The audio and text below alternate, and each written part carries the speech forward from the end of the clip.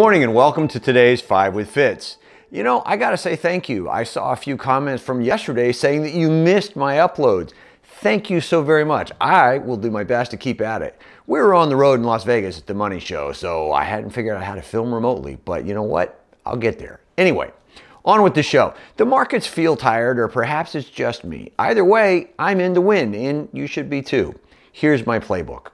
Number 1, C-suite optimism is tanked, and here's how to get around that.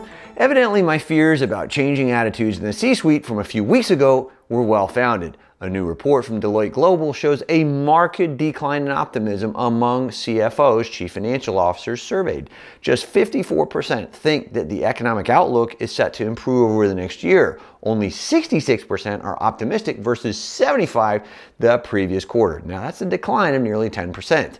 Talent, retention, morale, disgruntlement, and rising wages are all viewed as problems. Fortunately, the data also shows that companies investing through crises tend to emerge stronger for the hardship, especially when it comes to big tech.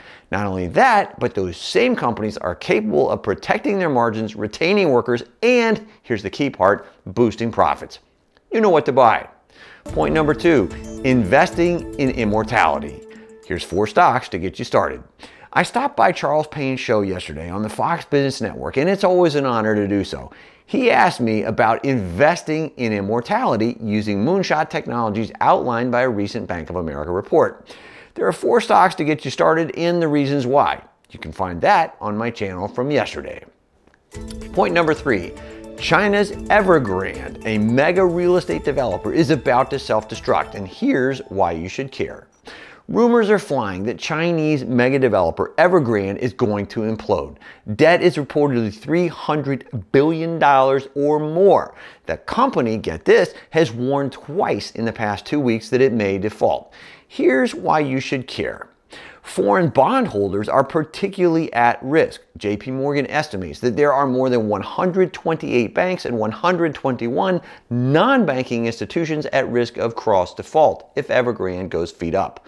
Harvard professor Kenneth Rogoff and Beijing Tsinghua University professor Yanchen Yang estimate that a 20% decline in Chinese real estate activity could cause a 5 to 10% decline in Chinese GDP, even if there's no banking crisis.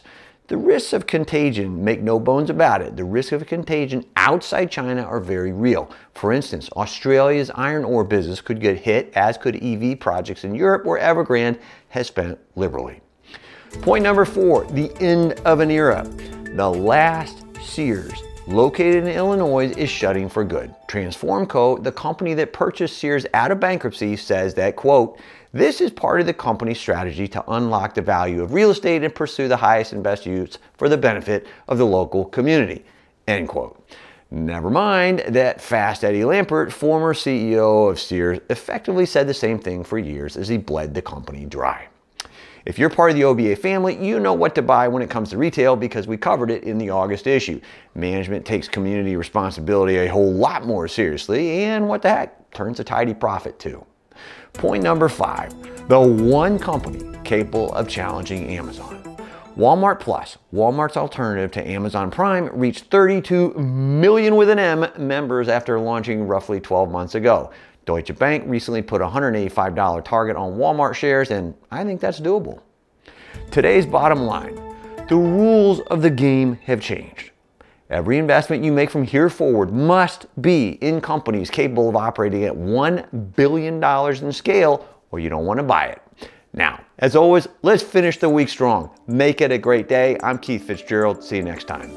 Thank you for watching today's Morning 5 with Fitz. Click subscribe to get daily market notes right here on YouTube, or sign up for the email versions at the link below. You can also find me on Twitter and Instagram for my real-time thoughts on markets, analysis, and more.